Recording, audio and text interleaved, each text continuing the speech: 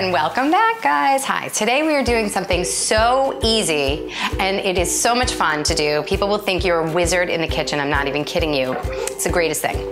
We're making almond milk. So all you do is you take your almonds and you soak them. You can soak them overnight or you could soak them for a few hours. And what happens is this little almond thinks that it's starting to become a plant. So it starts the sprouting process, which makes it so much more nutritious. It's sort of like a little tiny plant in here. So you're getting all of those vital nutrients in a soaked almond as opposed to an almond that has not been soaked. You don't want this water. You definitely want to throw it out. So you soaked your almonds about a cup. You dump the water. You give it a quick little rinse. You put your almonds in your Vitamix, and then you need to add water. So you guys are gonna have to come with me to the water cooler.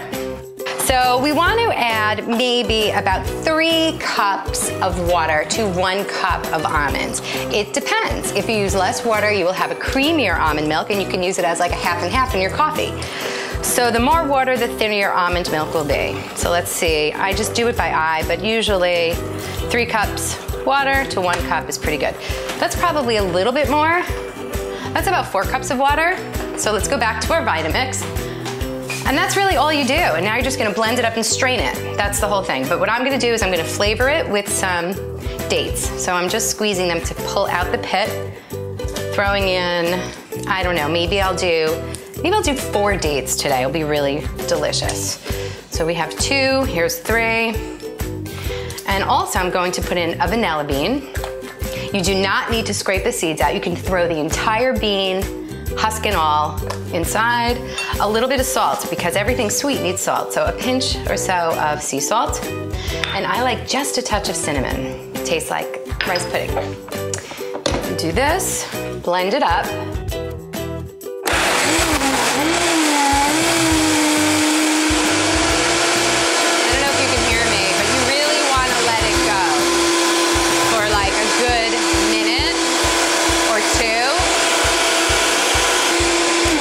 Here we go. So now that's that, you know, maybe we could have gone a little bit longer, but maybe that wasn't quite a minute or so. It's really okay. You could drink it just like this. It will be a little bit grainy and gritty. My children like it smoother, so I bought one of these nut bags. You can buy them online or from Whole Foods. It's just a nice little sack, has a drawstring on top. So you just kind of squeeze the bag gently, and all this delicious almond milk comes out. And you must do this with very, very clean hands. I just washed mine before this, so. I can smell the vanilla. It really smells wonderful. Now here's another little tip.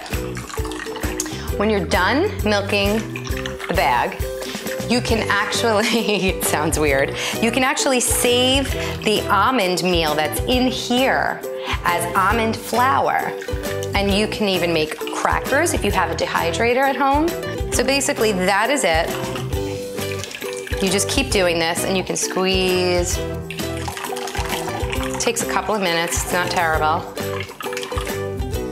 I mean, I don't know if you guys can see this, but you can see how absolutely pure it is. It comes out so lovely with that nut bag. And then, let me just taste it.